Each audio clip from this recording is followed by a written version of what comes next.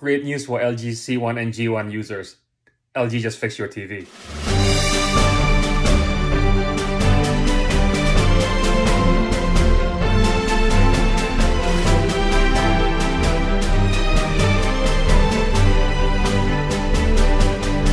About a month ago, LG released a firmware for your LG C1 and LG G1 OLED TV that unfortunately have an HDCP 2.2 bug. This means that you cannot play your 4K signal. So every 4K signal that comes in will be downgraded to 1080 because HDCP 2.2 is not handshaking. So if you're using your Xbox or you're using your PlayStation, you can only get a maximum of 1080p.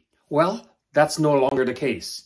A couple of days ago, LG released a new firmware that solves your HDCP problem. This firmware, firmware 3.20.80, is downloadable through your TV. Or, this is what I prefer, go to LG website and download it from their website. And put it on a USB key, plug it into your TV, and bam! Everything will be installed for you. After the installation, make sure that you turn off the TV and unplug the TV from the wall. Let it sit for about 5-10 minutes and plug that TV back in. And then you will see the WebOS sign on your TV. Follow the instructions on the screen. Then you have your problem completely solved. If you find this video to be informative, click like, share, and subscribe to my channel.